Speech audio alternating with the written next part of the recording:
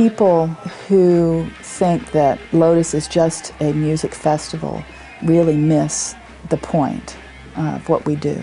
It's about a bigger experience and about something that resonates after the weekend is over. We have a lot more in common as people in this world than you would think. And it doesn't matter whether you live in this little town or whether you come from far, far away.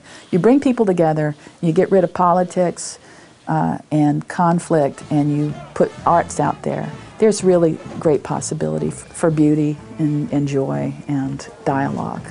Join the parade! Lotus live!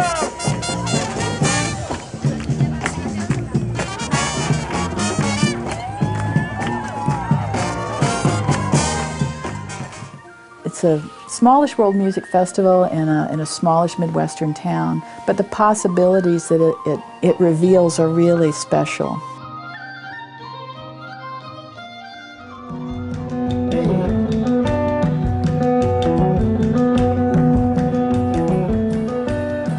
From the very beginning, our audience was respectful and enthusiastic.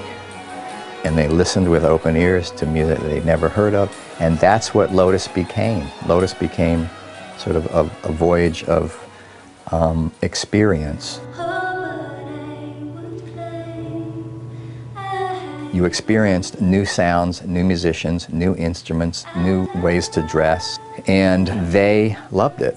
And that tradition has continued. Our audiences, the musicians, always say are the best that they perform in front of on their tours of the United States. They have nothing but glowing respect for the festival itself and the audiences. Some people even go as far as saying it's their favorite place to play in America. We've had several groups say that.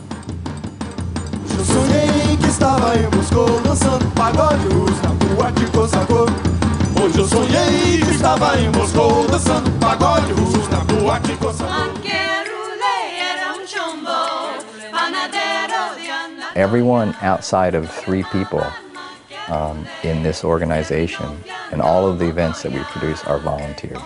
So Lotus, to me, is a huge number of people that live in the community, volunteer their time graciously for these events that they love. Okay, so budget is not high, you have 3 people working, but boy do they get everybody fired up about it. And it's amazing that they do it.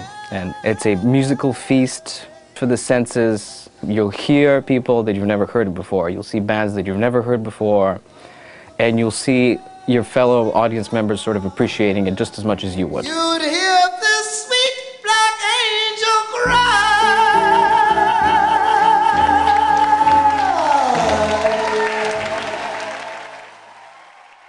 Sen gelmez oldum, sen gelmez oldum, sen gelmez oldum. I think because everyone knows what it is, what the product is, and really wants to do it. It's something, because we like it so much and because it is so unique, I think, we want to share it with other people and make sure that people come and find out about it and witness it for themselves.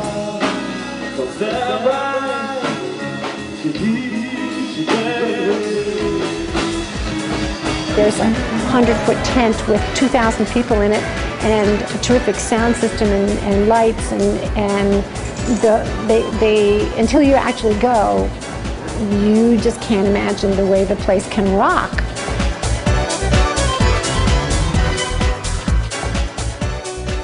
It brings this essence of Bloomington out onto the street for 3 days of intense energy, almost a euphoria.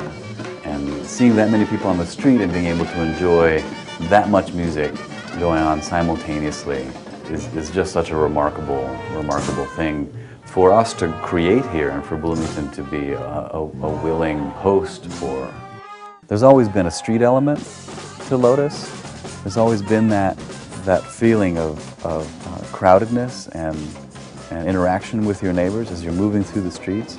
But now these parades are creating reasons for people to come out on the street other than just moving from venue to venue.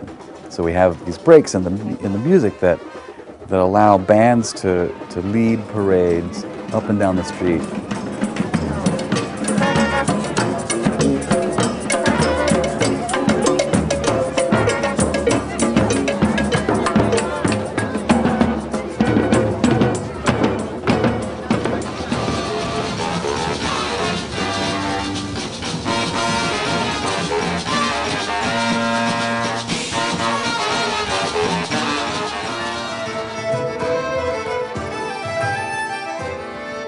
There's no better way, I think, to create bridges of understanding than through music, where everyone is excited and can hear it and feel it. And so I think there's that aspect. And I think, too, there's people from all over the country that come to hear all sorts of different music. And I think no matter what, every year that you come, you're going to be exposed to something new, something that you might not know that you love, but as soon as you hear them, you'll love them. Thank you. Tight shot on her.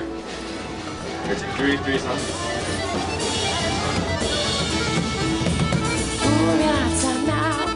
Lotus represents what is so great about Bloomington. Many people consider Bloomington to be a smaller town, but the amount of culture and just opportunities that we have, see these incredible events, it just makes this town really special. To think that a town like Bloomington could attract such just an incredible world music festival such as Lotus is really incredible, and it just seems to continue to grow and get better every year. You can take a lot in it, but there's no way you can see it all.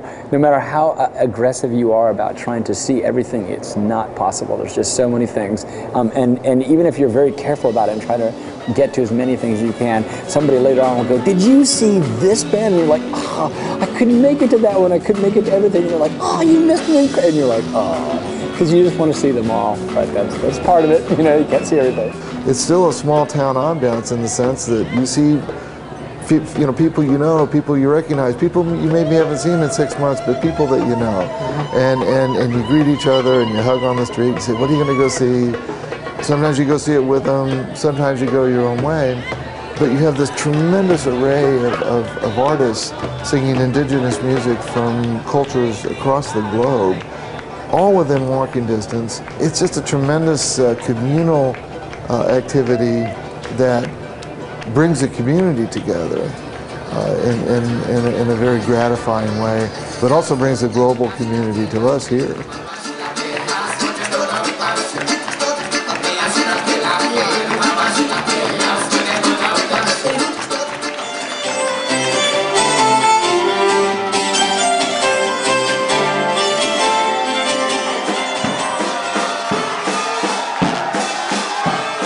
The musicians themselves spend a lot of time going from venue to venue, buskering on the streets, talking to people. They're very generous with their time, and it really is a community. It really is a joyful bunch of people eager to see what's the next thing happening.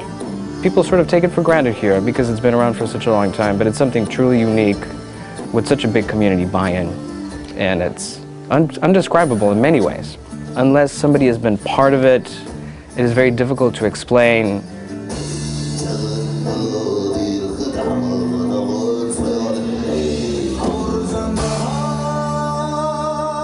Here in Bloomington, it's a small town. You walk from venue to venue. You're seeing acts in churches. You're seeing acts in smaller venues.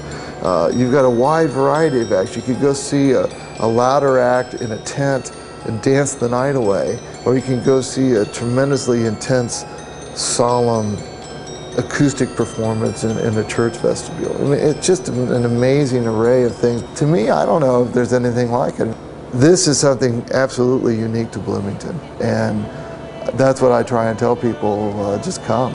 Just come and experience it for yourself.